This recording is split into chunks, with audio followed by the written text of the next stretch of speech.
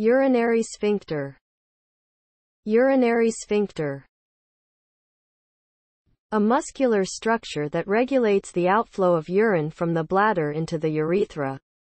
When the muscles contract, the urethra narrows, and urination stops or slows. Therefore, it is critical for the maintenance of urinary continence.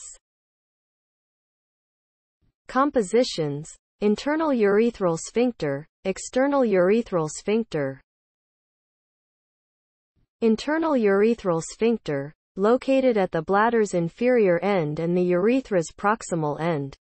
At the junction of the urethra with the urinary bladder, a continuation of the detrusor muscle. It remains relaxed to allow the bladder to store urine, and contracts during urination to release urine. It is made of smooth muscle, therefore, it is under involuntary control of the autonomic nervous system. This is the primary sphincter for prohibiting the release of urine.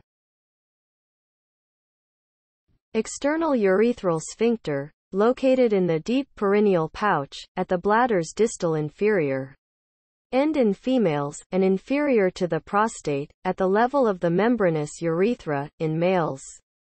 It is made of skeletal muscle, therefore, it is under voluntary control of the somatic nervous system. It is a secondary sphincter to control the flow of urine through the urethra. Neurogenic bladder dysfunction is characterized by overactive bladder, urinary urgency, frequency, incontinence, or difficulty passing urine, due to disease or injury of the central nervous system or peripheral nerves involved in the control of urination.